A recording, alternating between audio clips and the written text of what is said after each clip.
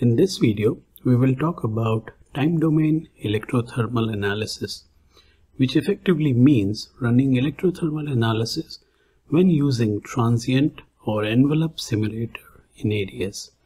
So let's take a look at an example where I have a test bench which is set up to be run with envelope simulator. Here is my MMIC PA, and as you can see at the input terminal, I have a RF pulse modulated source with a specific pulse definition which has rise and fall time defined as 1 microsecond.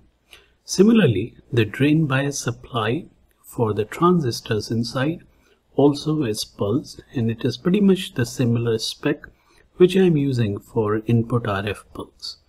Now in a regular simulation like this, you all must know how to set up envelope simulator, and here you can notice the time step for envelope to be run is 0.1 microsecond, which is basically 10 times the sampling, so that we get a pretty smooth capture of the rise and fall edge.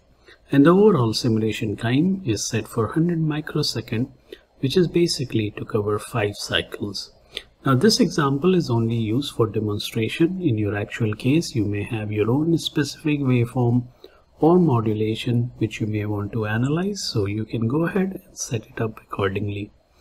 Now along with envelope, we have an electrothermal simulator. Now when we were using electrothermal simulator with frequency domain solvers or with DC simulator, the setup is pretty straightforward, where you only specify the technology file or the thermal technology file.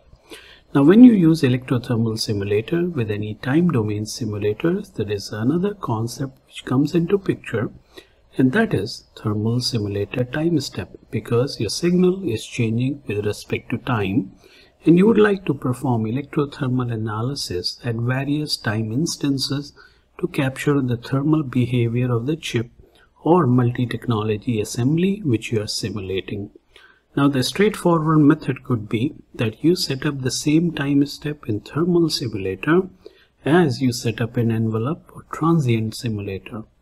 But then there is a slight difference, because these circuit simulators are basically capturing the electrical time constants of the circuit, which can be very rapidly changing. However, the thermal performance may not be changing so rapidly, or you may not see a huge thermal impact in a short span of time. So while you can run electrothermal at every time instance, but in most cases that's not required, because thermal time constants are usually larger than the circuit time constants, and thereby you can have your own specific time step which you can use to run thermal analysis. Now this is simple option number 1. In option number 2, you could use logarithmic time step, so that at every decade you keep on bumping up the simulator time step where you want to perform the electrothermal analysis.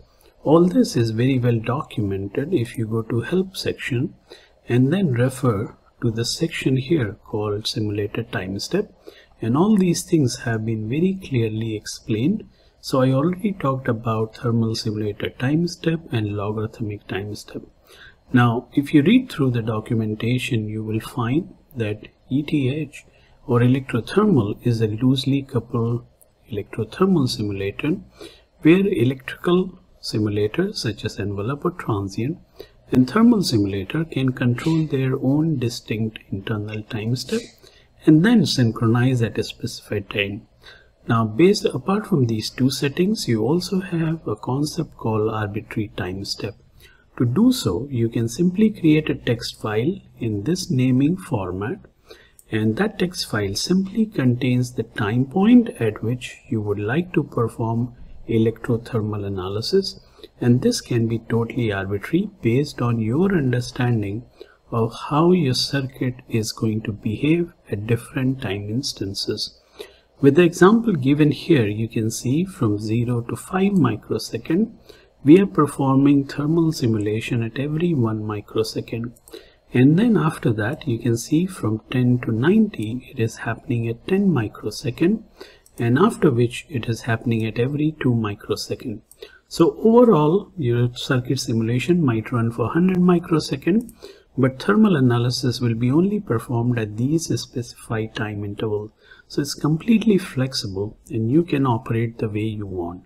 Now let's get back to our setup. So in our setup, we had Electro-Thermal simulator, which is set for 1 microsecond and is using a logarithmic time step.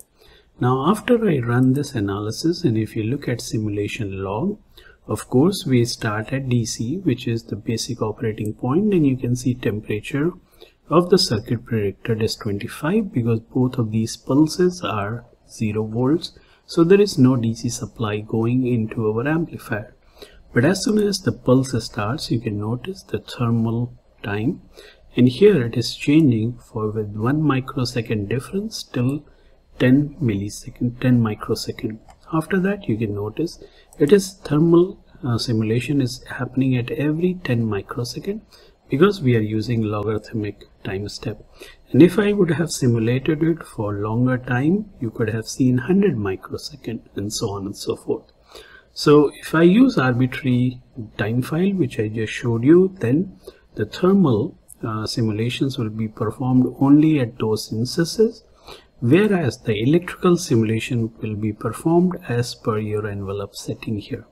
Now after the analysis, you can look at the data display here and then look at the thermal impact on your modulation in the frequency domain or in the time domain pulse. Now along with this result, you get obviously the thermal profile of your chip, and here you can see is the 2-stage power amplifier and couple of transistors there.